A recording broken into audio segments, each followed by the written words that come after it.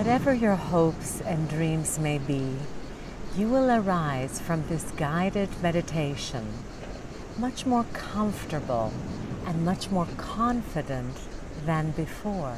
It will all seem effortless to you. Now prepare yourself.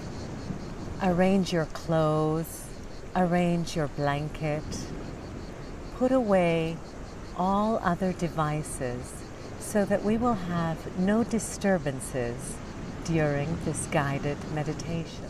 Now let's begin by taking a deep breath together. Inhaling through the nose. Inhale deeply, spreading that oxygen throughout your whole body, from the top of your head to the tips of your toes. And exhale through the mouth, double the time. Again, inhale deeply, deeply, deeply through the nose, putting a smile on your face, spreading that oxygen throughout your whole body, invigorating every cell. And exhaling, double the time, releasing any stress and any strain. Once again, inhale deeply, deeply, deeply, relaxing your shoulders, dropping your jaw as you relax the whole physical body. And exhaling, double the time.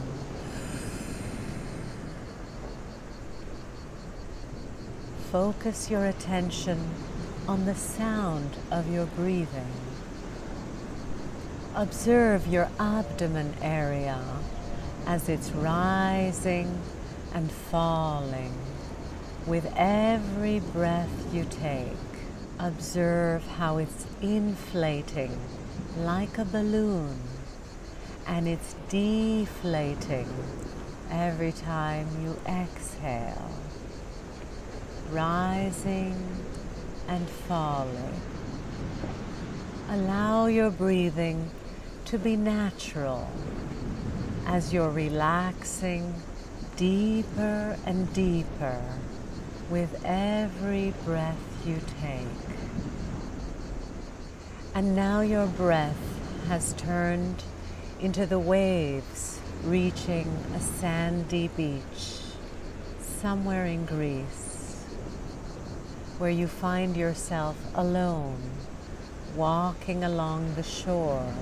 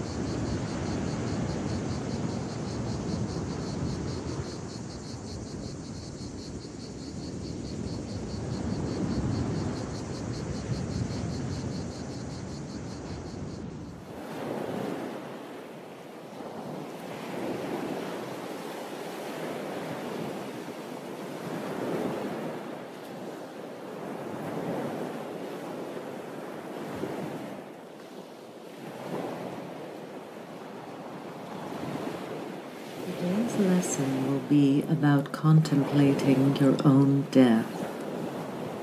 Epictetus, the great Greek philosopher, said that I am not eternal, but a human being, a part of a whole, as an hour is of the day. Like an hour, I too must come to an end and pass away.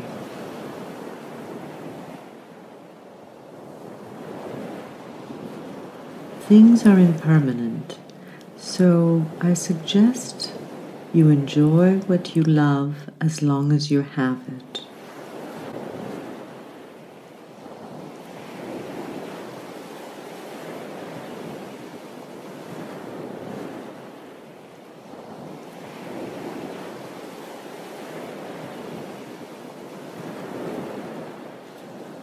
There's nothing we fear more than our own death. It makes us uncomfortable to feel that we are finite. This fear, according to the Stoics, is irrational. Because of that fear, we don't think about our own death. We avoid the thought completely, or to leave it for times when there are funerals. We feel immortal, yet we're not. You must beware that what happens to others will also happen to you too. We don't know how much longer our heart will keep on beating, if we're going to take another breath. And it's not really up to us to decide. It's only up to us to decide how we want to live. To live in the moment, in the present moment, with full awareness. We need to get the most out of life. The Stoics advise us to live today as if it were our last. Think of yourself as dead, wrote Marcus Aurelius to himself. You have lived your life. Now take what's left and live properly. In other words, imagine you're already passed away. And take this chance at a second life to live in a way that is profound and true.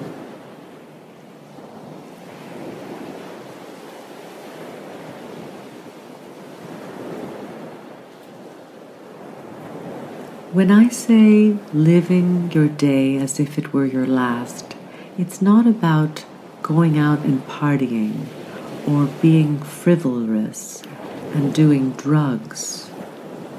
It's all about periodically reflecting on the fact that you'll never live forever. You're mortal after all.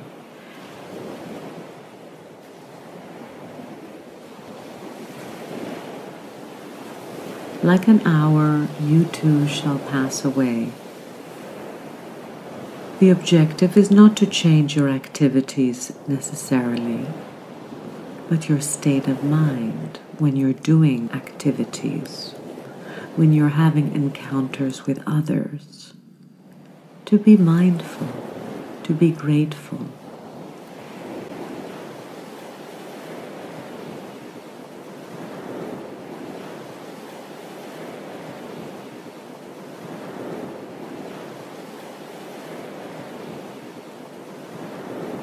Contemplating on your own death, what the Stoics call Memento Mori, will actually deepen your enjoyment of life.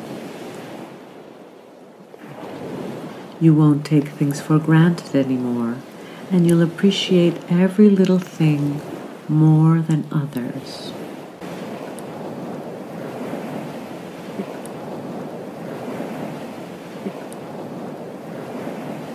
Because you're aware that time is ticking, you will cherish every moment. Also, thinking of your death helps you to stop making random choices and wasting your time or being distracted from your true purpose in life. You're more aware of where you want to spend your time and with whom. You're more cautious of where you spend your money. making sure that you invest it in what's really important, and you don't waste away your life simply to make money that you'll never enjoy.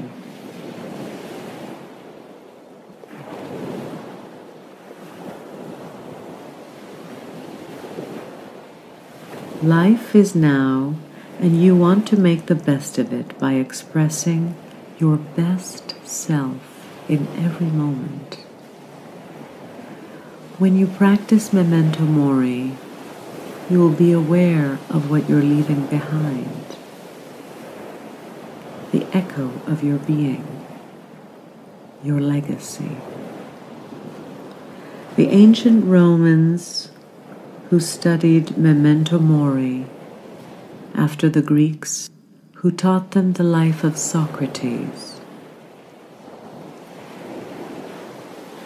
Marcus Aurelius said to himself, "When you arise in the morning, think of what a precious privilege it is to be alive, to breathe, to think, to enjoy, and to love." This is your lesson. This is what you need to reflect on and begin to integrate it into your life as a practice.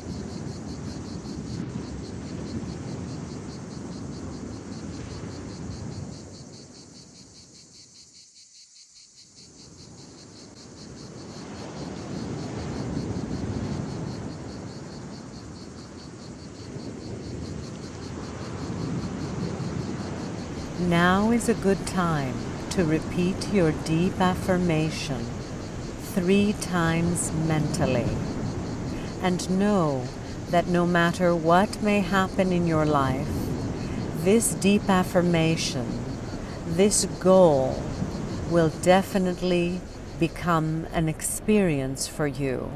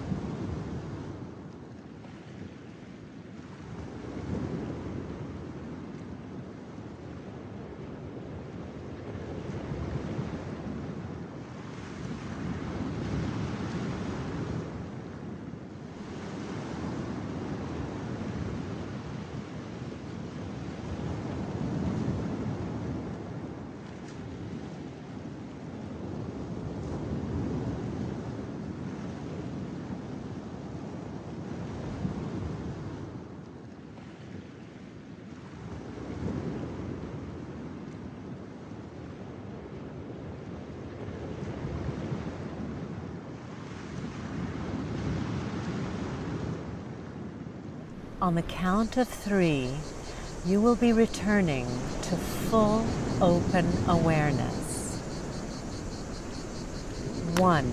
Take a deep breath, expanding your shoulders, rising your hands over your head, stretching like you do early in the morning. 2. Take another deep breath and stretch your body from side to side, inhaling deeply and feeling revitalized, coming back to awareness. 3, stretch your whole body from the tips of your fingers to the tips of your toes. You're expanding and awakening.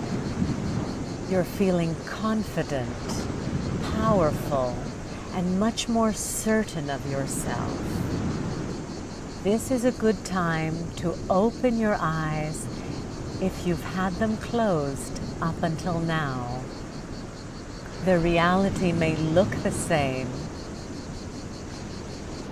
but you have changed, and that makes all the difference.